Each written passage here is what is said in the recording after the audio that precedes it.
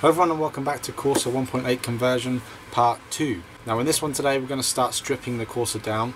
Since I've had the project and since I've had the engine, I don't feel like I've made any progress apart from fixing the wet footwell. The engine is still complete, everything is still there, so I just kind of want to delve in and get the project properly started. Now we're not going to be going too crazy today.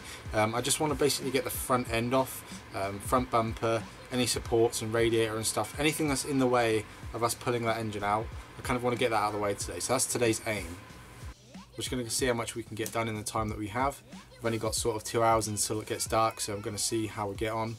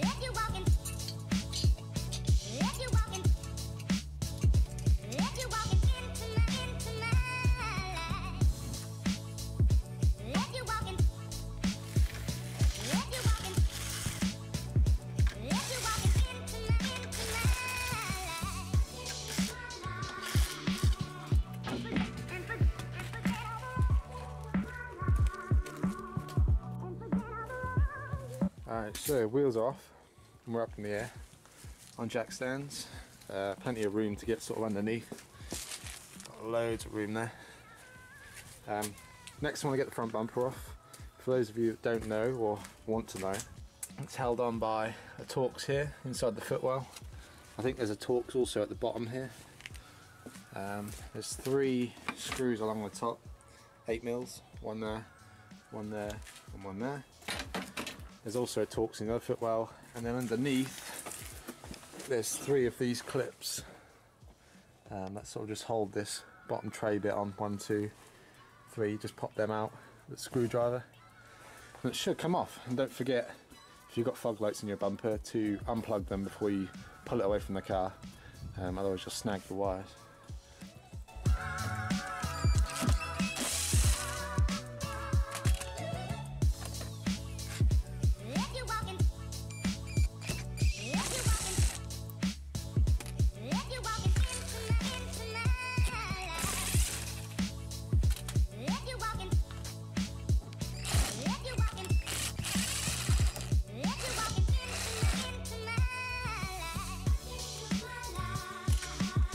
There's the 4 screws from the wheel well.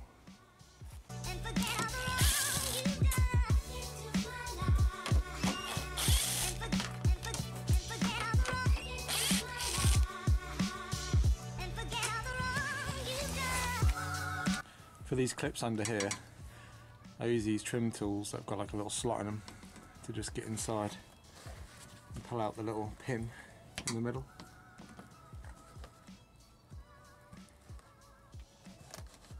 So you can see there's like a pin inside like a rivet sort of thing. So if you pull that out, the whole clip should come out then, like so. And then do the same for the rest. So also in the wheel well, I don't know how well you can get to see this. I'll show you like that. There's a 10mm there, which you need to take off. You can take that one off as well, but you don't need to. But just this one here holds the bumper to the piece of arch trim, so we'll take that one off as well.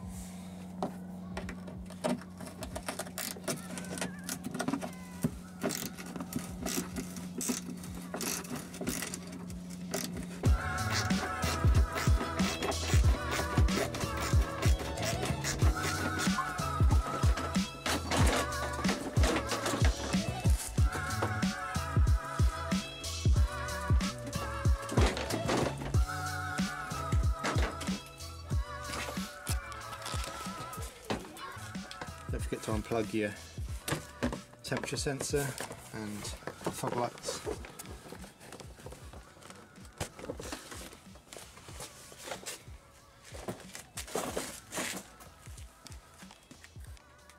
So this is what we're left with, a bumperless car. I'm thinking this is going to come off because this is just bolted on. This bash bar can come off, and then I think this is bolted on as well, so we'll take this off. Then the radiator can all come out, and that should sort of leave us a good gap here to then pull the engine this way. We can just put it on a pallet or something here. But I think first I'm just going to pull these headlights out, get them out of the way as well so I don't break them or scratch them or anything like that.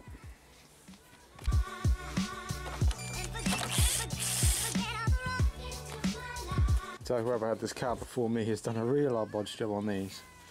The wiring is pretty nasty. I have to tidy all this up when I put them back in. Not to mention the clips on the light are actually broken, the top two. Didn't notice that. So I'm going to have to plastic weld them back on. The ground is there, so I've just got to take that off, undo the wiring harness, and then this one will come off.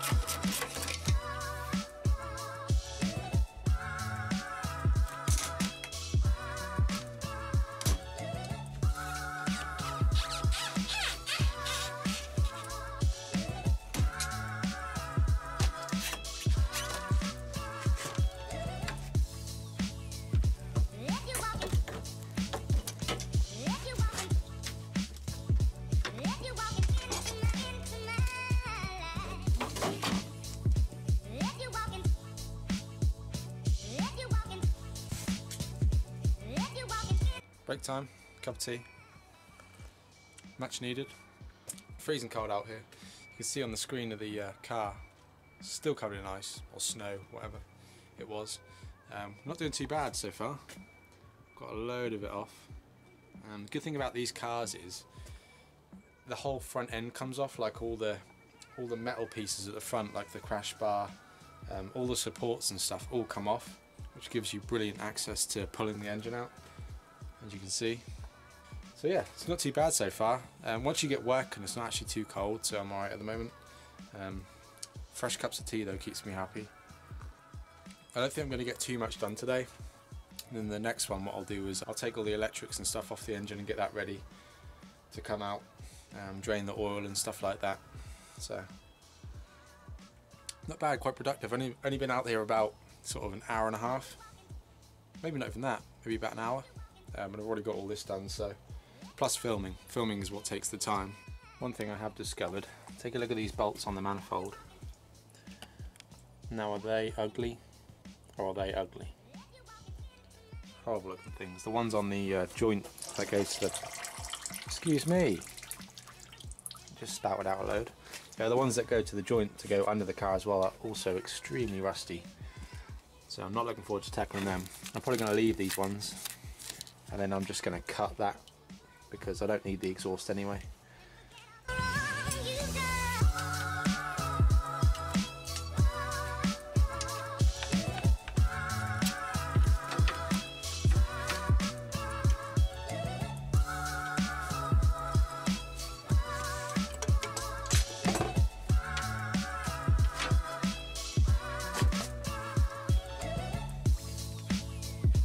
Right, well that's going to about wrap it up for the day. Got quite a lot done. Doesn't look like it, but yeah, I'm quite happy with the progress. Trouble is, by the time I come out here and get all sorted and then start filming, you lose light so quickly unless you come out really early in the morning. So this is it for now. I'll quickly show you what we look like. Tomorrow I'm going to start stripping everything off the engine that needs to come off, all the electrics, airbox, all that stuff. Also want to get the exhaust disconnected and maybe even pull the engine tomorrow. Maybe. Depends how much time and light we have. But if I can get the engine out tomorrow, that'd be awesome. So stay tuned and I'll see you in the next one.